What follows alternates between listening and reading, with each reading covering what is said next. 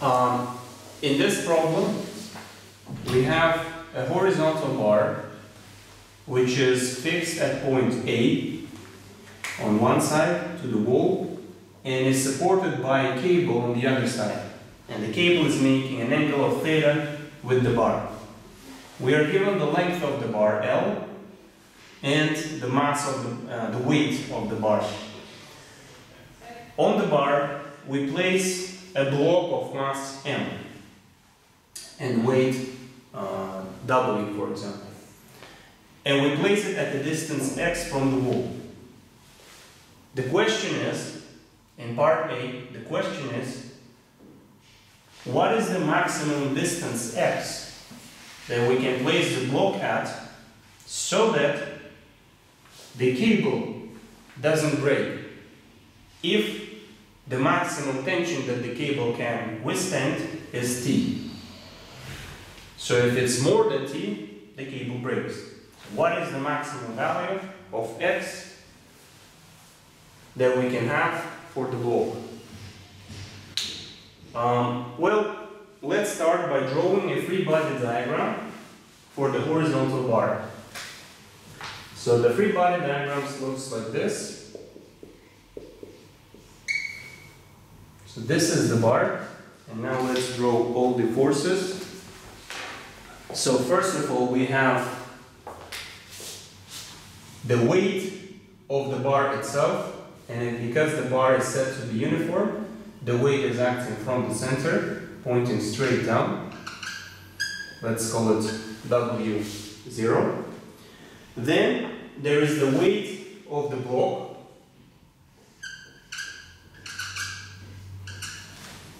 at the distance x from the wall. Then there is a tension force pointing this way at an angle theta. And then there is a reaction force from the hinge at point A. Now, we don't know the actual direction of the force, so we need to write its components. So let's introduce x and y axis. Let's say x is pointing this way and y is pointing this way. So it should have an ry component and an rx component. So Rx and Ry are the components of the total reaction force R. So now with the free body diagram, we are ready to write the conditions for static equilibrium. So the first condition is the sum of all forces equals 0. So let's look first at the x component. So in the x direction, we only have Rx and the x component of tension. Rx is pointing in the positive direction, so it's just Rx. X component of T is pointing in the negative x direction, so minus T, and the x component is T cosine theta. So this is equal to 0. Now let's write down the condition for the y component. In the y direction, we have Ry pointing upwards in the positive direction. Y component of tension is also pointing in the positive direction, and these two are pointing in the negative direction. So we have Ry plus T sine theta, the y component of T, minus W0 and also minus W equals 0. Well, clearly this is not enough to answer on the question to find that maximum x. So we have to utilize our second condition for static equilibrium. The sum of all torques is equal to 0. Now we have to make a choice as to which point to use to calculate the torques, and obviously it should be this point, point A, because at this point we have two forces coming out, and so the two torques will be 0 for Rx and Ry. So we only need to worry about the torque created by tension plus torque created by W0 plus torque created by W, and this is equal to 0. The torques created by these two forces with respect to point A are 0.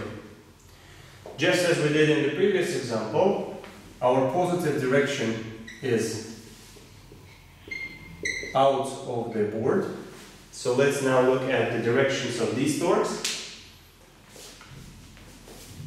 This is the point about which we calculate torques. So the thumb should be pointing this way because the tension is pointing in the counterclockwise direction. So the tension, the torque created by the tension is pointing out of the board.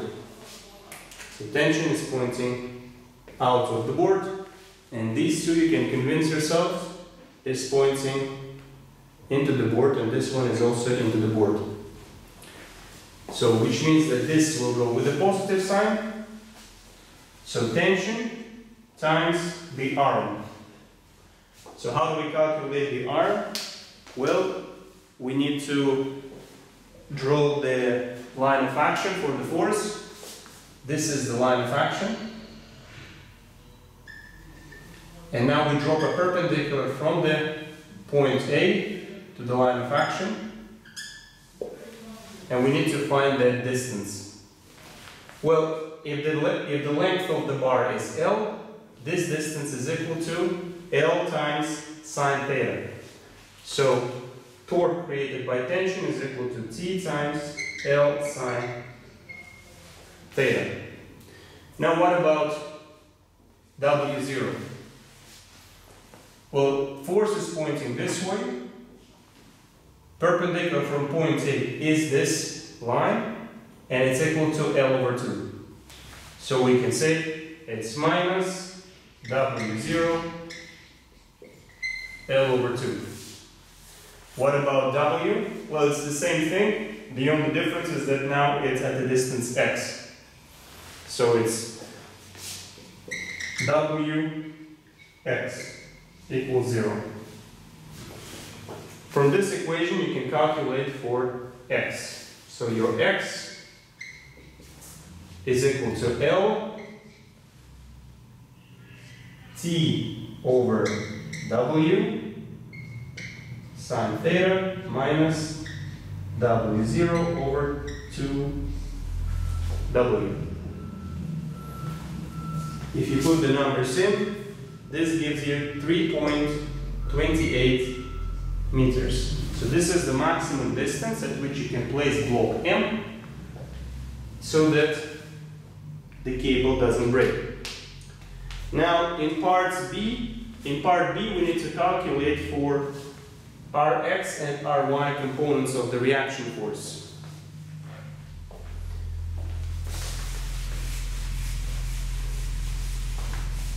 And this can be calculated from the first two equations from here. So Rx is equal to T cosine theta. You can plug the numbers in and you get 441 Newton. And Ry is equal to W plus W0 minus T sine theta. Again, you just put the numbers in and you should get 188 newtons for the Y component. So these are the Rx and Ry components when the block is at its maximum allowed distance from the wall.